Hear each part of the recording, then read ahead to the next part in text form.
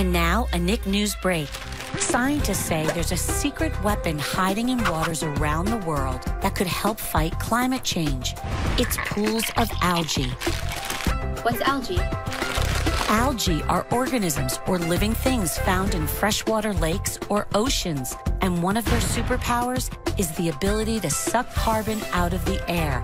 But of the 300,000 species of algae out there, which ones will work best to eliminate carbon and slow down global warming?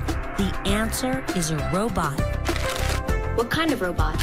Australian scientists designed a robot that will absorb carbon out of the air 40 times more efficiently than trees, and it does the work of 20 scientists in a single year. Scientists estimate we have about 10 years left to get rid of carbon from all industries, and algae could help us get there. Nick News, making sense together.